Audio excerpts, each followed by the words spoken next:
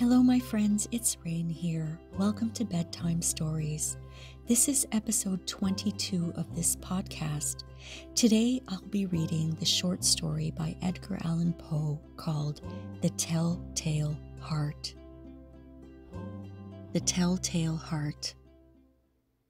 True, nervous, very, very dreadfully nervous I had been and am. But why will you say that I'm mad?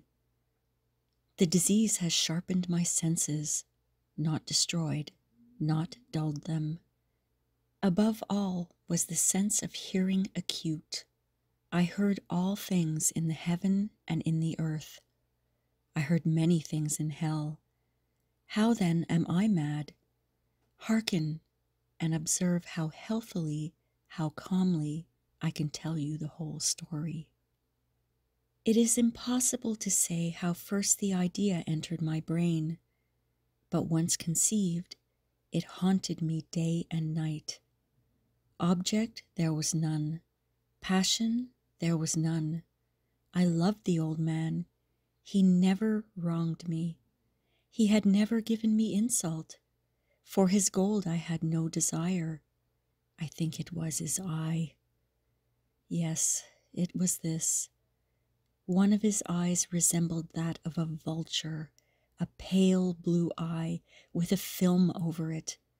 Whenever it fell upon me, my blood ran cold, and so by degrees, very gradually, I made up my mind to take the life of the old man, and thus rid myself of the eye forever.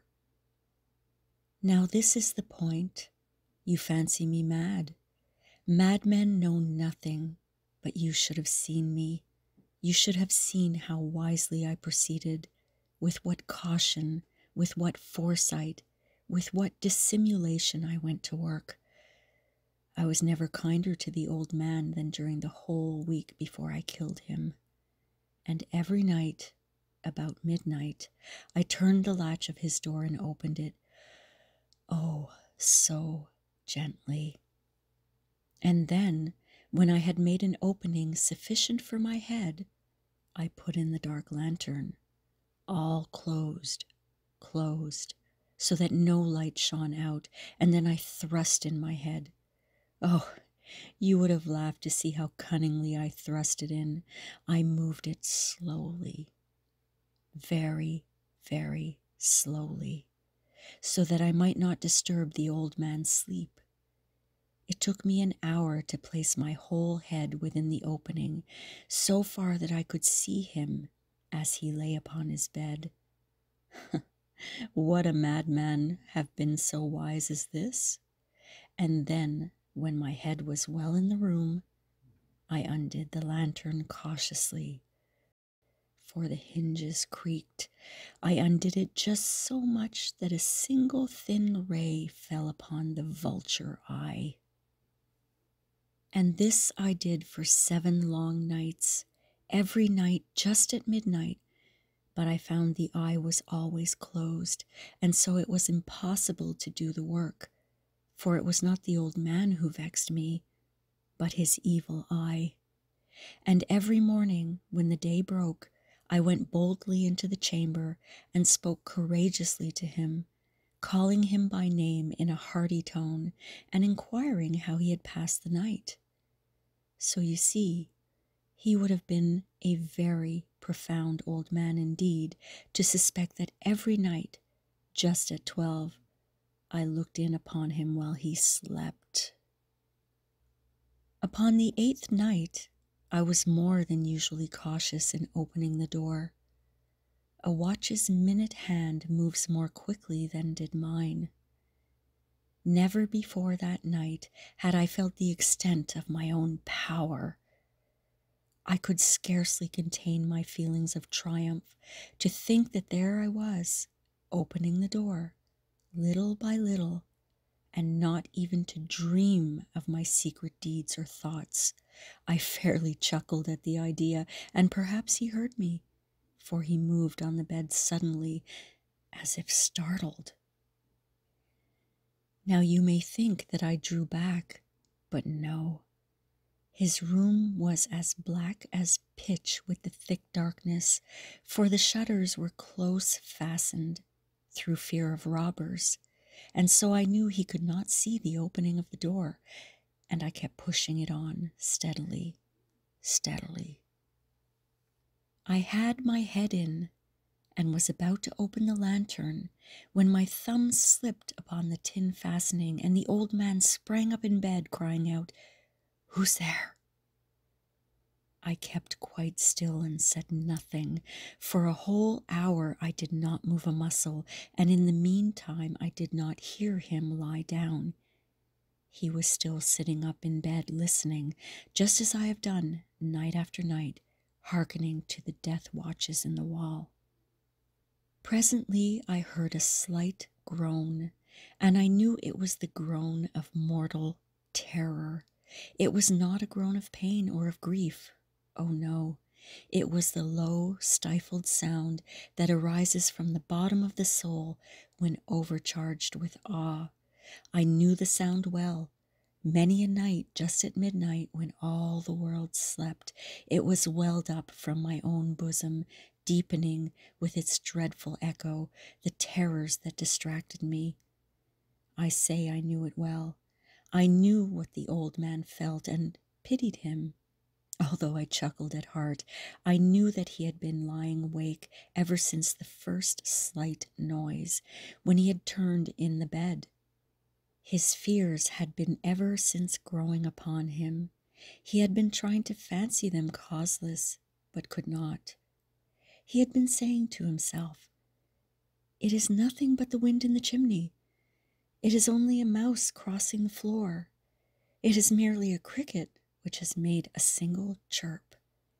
Yes, he has been trying to comfort himself with these suppositions, but he had found all in vain. All in vain, because death, in approaching him, had stalked with his black shadow before him and enveloped the victim, and it was the mournful influence of the unperceived shadow that caused him to feel, although he never saw nor heard, to feel the presence of my head within the room. When I had waited a long time, very patiently, without hearing him lie down, I resolved to open a very, very little crevice in the lantern. So I opened it. You cannot imagine how stealthily, until at length a single dim ray, like the thread of a spider, shot from out the crevice and fell upon the vulture eye. It was open, wide, wide open, and I grew furious as I gazed upon it. I saw it with perfect distinctness, all a dull blue, with a hideous veil over it that chilled the very marrow in my bones. But I could see nothing else of the old man's face or person, for I had directed the ray as if by instinct, precisely upon the damned spot.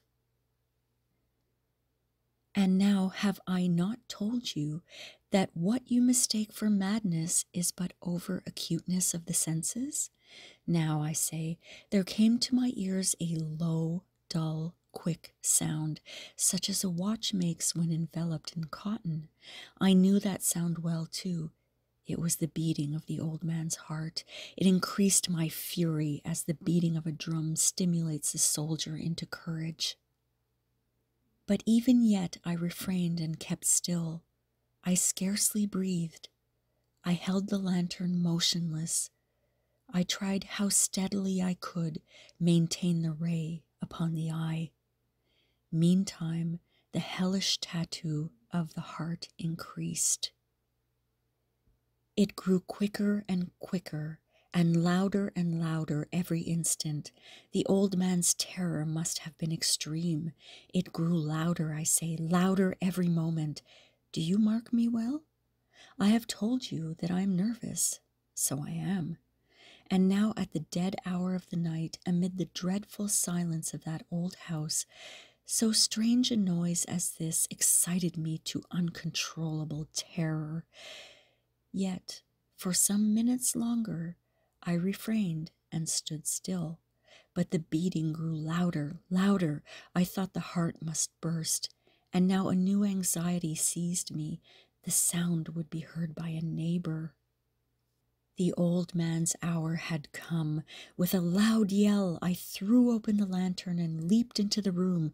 He shrieked once only. In an instant, I dragged him to the floor and pulled the heavy bed over him, and then smiled gaily to find the deed so far done. But for many minutes, the heart beat on with a muffled sound. This, however, did not vex me. It would not be heard through the wall. At length it ceased. The old man was dead. I removed the bed and examined the corpse. Yes, he was stone dead. I placed my hand upon the heart and held it there many minutes. There was no pulsation. He was stone dead. His eye would trouble me no more. If you still think me mad, you will think so no longer when I describe the wise precautions I took for the concealment of the body. The night waned, and I worked hastily, but in silence. First of all, I dismembered the corpse. I cut off the head and the arms and the legs. I then took up 3 planks from the flooring of the chamber and deposited all between the scantlings. I then replaced the boards so cleverly, so cunningly, that no human eye, not even his, could have detected anything wrong. There was nothing to wash out, no stain of any kind, no blood spot whatever. I had been too wary for that. A tub had caught all. Ha! When I had made an end of these labors, it was 4 o'clock, still dark as midnight. As the bell sounded the hour, there came a knocking at the street door. I went down to open it with a light heart, for what had I now to fear? There entered 3 men, who introduced themselves with perfect suavity as officers of the police. A shriek had been heard by a neighbor during the night. Suspicion of foul play had been aroused. Information had been lodged at the police office, and they, the officers, had been deputed to search the premises. I smiled, for what had I to fear? I bade the gentleman welcome. The shriek, I said, was my own in a dream. The old man, I mentioned, was absent in the country.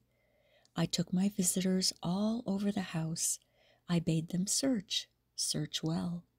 I led them at length to his chamber. I showed them his treasures, secure, undisturbed. In the enthusiasm of my confidence, I brought chairs into the room and desired them here to rest from their fatigues, while I myself, in the wild audacity of my perfect triumph, placed my own seat upon the very spot which reposed the corpse of the victim. The officers were satisfied. My manner had convinced them. I was singularly at ease. They sat, and while I answered them cheerily, they chatted on familiar things. But ere long, I felt myself getting pale and wished them gone. My head ached, and I fancied a ringing in my ears. But still they sat and still chatted. The ringing became more distinct. I talked more freely to get rid of the feeling, but it continued and gained definitiveness, until at length I found that the noise was not within my ears. No doubt I now grew very pale, but I talked more fluently and with a heightened voice. Yet the sound increased, and what could I do? It was a low, dull, quick sound, much such a sound as a watch makes when enveloped in cotton. I gasped for breath, and yet the officers heard it not. I talked more quickly, more vehemently, but the noise steadily increased. I arose and argued about trifles in a high key and with violent gesticulations, But the noise steadily increased. Why would they not be gone? I paced the floor to and fro with heavy strides, as if excited to fury by the observations of the men, but the noise steadily increased. Oh, God, what could I do? I foamed, I raved, I swore. I swung the chair upon which I'd been sitting and grated it upon the boards, but the noise arose over all and continually increased. It grew louder, louder, louder, and still the men chatted pleasantly and smiled. Was it possible they not heard? Almighty God, no, no, they heard, they suspected, they knew. They were making a mockery of my horror. This I thought, and this I think. But anything was better than this agony. Anything was more tolerable than this derision. I could bear those hypocritical smiles no longer. I felt that I must scream or die. And now again, hark! Louder, louder, louder. Villains, I shrieked, dissemble no more. I admit the deed. Tear up the planks. Here, here. It's the beating of his hideous heart. The end. That was The Telltale Heart by Edgar Allan Poe. I hope you enjoyed it, my friends, and I'll see you next time on Bedtime Stories. Good night.